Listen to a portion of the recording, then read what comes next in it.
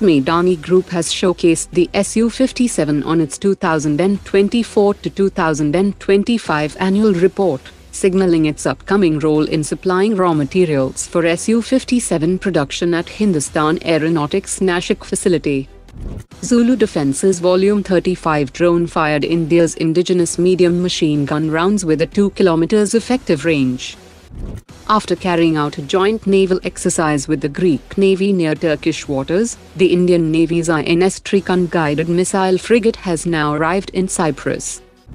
The Indian Air Force has upgraded the electronic warfare suites on its fighter jets with seeker signatures of China's PL-15 missile, using electronic intelligence and recovered missile analysis that will boost detection, jamming and evasion capabilities. Pune-based DroneAcharya has signed MOU with Thailand-based firm Connex to locally assemble drones in India. Indian Defence Minister Rajnath Singh has reached Casablanca in Morocco to inaugurate Tata Advanced Systems Limited's first overseas defence factory, which will manufacture the wheeled armoured platform. Maharashtra government has allotted 220 acres of land to Solar Defence for establishing a defence and aerospace manufacturing plant, with a proposed investment of 12,700 crore rupees. India is setting up a 30,000 crore rupees shipbuilding hub in Tuticorin, with Cochin Shipyard Limited and Mazagon Dock Shipbuilders jointly investing to expand capacity on the southern coast for both naval warships and commercial vessels.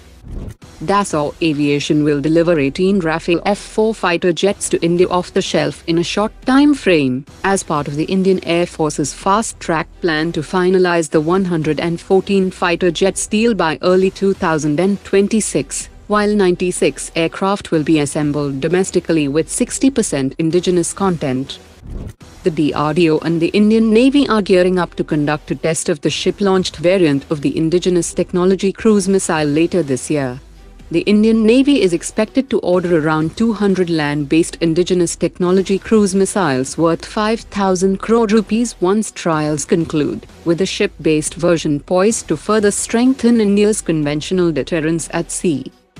The Indian Navy is set to issue a 80,000 crore rupees tender for 4 advanced landing platform docks, and leading contenders include Larsen & Toubro Mazagon Dock Shipbuilders Limited, Cochin Shipyard Limited and Hindustan Shipyard Limited, likely partnering with global majors like Spanish Navantia, French Naval Group and Italian Fincantieri.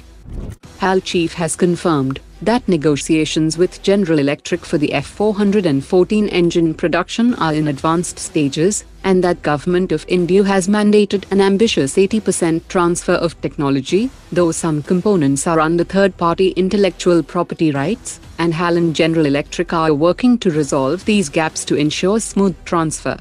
6 negotiation rounds are complete, with another scheduled in the US in October 2025, to finalize scope, timelines and costs. The Indian Navy and private sector companies L&T and New Space Research are developing a compact uncrewed surface vehicle with folding fins and a collapsible mast that can be launched from standard 533mm torpedo tubes for Project 75I, Project 76 and Project 77 submarines, to extend intelligence, surveillance, reconnaissance and electronic warfare. Hindustan Aeronautics will soon place a $1 billion order for 113 F-404 engines to power 97 new Tejas Mark 1A jets, and with this fresh deal, India will become the largest user of the F-404 in Asia. For the first time, the Indian Air Force and General Electric will directly handle spare procurement, while a new MRO facility is being set up in India with private companies to ensure faster servicing and lower costs. Today's top 3 comments.